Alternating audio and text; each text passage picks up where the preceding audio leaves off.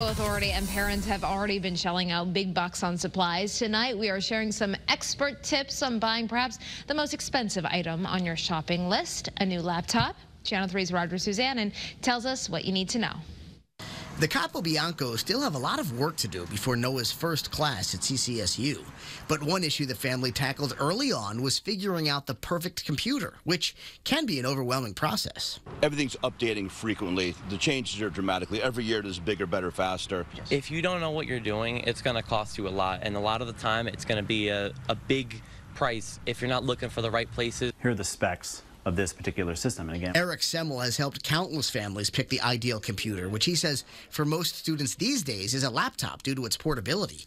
The VP of Client Success at Tab Computer Systems in East Hartford tells parents it's an important investment. You know, you probably bought the kid the best baseball bat or the best tennis racket or what have you. This is a tool they're going to use for productivity in their futures. Eric advises families to prioritize speed and power by buying the latest processor you can. So it gives longevity to the computer. So when the student has it for the next 6-8 years, now you're good. If you went with something older, it won't last as long. Also, pick a laptop that features at least 16 gigs of RAM and a hard drive with a minimum of 500 gigs. That way, your child's computer will have enough memory and storage. And it might sound simple, but go with a metal case. Don't go with the plastic.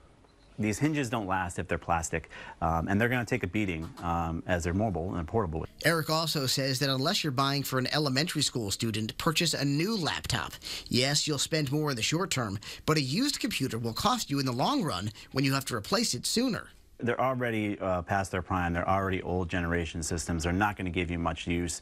Used systems typically only have a 90-day warranty. Eric warns you'll probably need to shell out at least $800 to hit all of his benchmarks. But a new laptop should perform at a high level for at least 5 years. It's something that's going to be reliable, late generation, nice and powerful for them so that they can actually do all sorts of things on it rather than asking you later for another computer.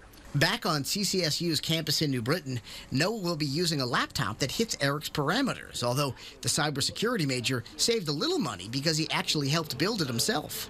I think the most important thing is getting stuff that is going to be affordable but worth, and stuff that's going to last for the future that you don't have to upgrade so soon. You don't want to get something that's just going to be a baseline that in a couple of years is going to be out the door. His mom, Tracy, and dad, David, helped pay for the laptop, but they agree with Eric that the right computer is money well spent. There's expenses with it, but it's an investment in his future. Roger Suzanne, Channel 3 Eyewitness News. And before school starts, we are asking Connecticut teachers to send us your wish lists.